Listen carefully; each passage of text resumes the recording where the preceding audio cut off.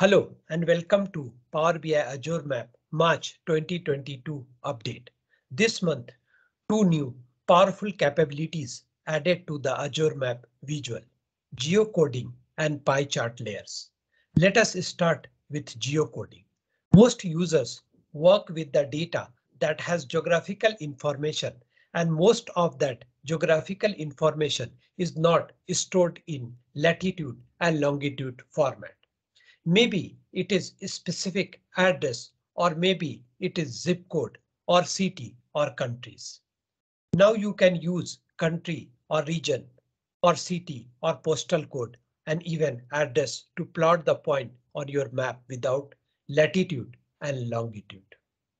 To try them out, make sure that you have enabled the Azure Map setting in the preview section of the option menu. Let us jump to the computer and proceed with the geocoding demo for Azure Map. First, we will enable Azure Map visual from File, Option and Setting, Options, and in Option, Preview Features. In Preview Features, Azure Map visual. If it is not enabled on your machine, please enable. Click OK, close the Power BI application and again restart the Power BI application. So now I am going to show you the data table which I'm going to use for this demo. So this is my data table. So for this demo, I'm going to use a country, business segment, and order quantity. So from here, Azure Map, I will add this visual. And from my data table, I will pull country into location and order quantity in size. So if you can see, my bubble is plotted on the map.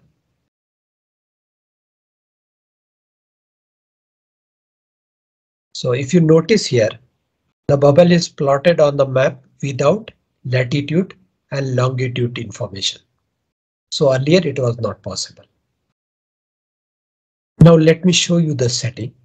Here is the map setting. There is a different style of map. You can choose according to your choice or your requirement. So now I'm changing to road. So here you can see the lot of contours, like you can change style from here also.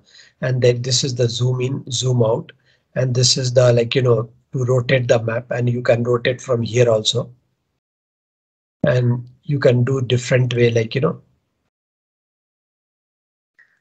different adjustment, rotation, etc. And if you want to disable this, you can disable it from here. So the toolbar is disabled.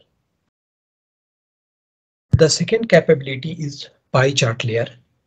Now you can add category to your bubble to get distribution of each location. Let me show you how to do this. So currently it is showing the country-wise order quantity. Now I want to show country-wise, business segment-wise. So what I'm going to do here, I will drag and drop the business segment into legend. So my bubble is very small. So let me increase the size of the bubble.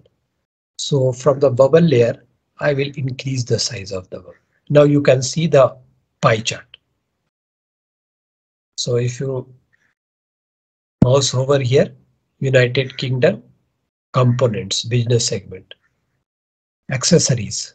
Now you can see the bike, and this is for Australia component. This is for bike.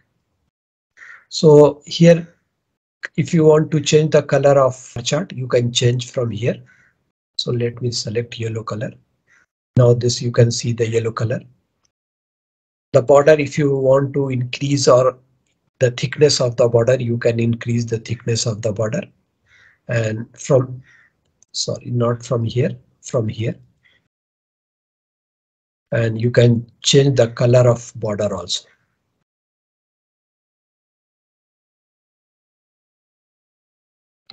So I hope this will be helpful. That's all for this video. Please subscribe to our channel. Thank you for watching.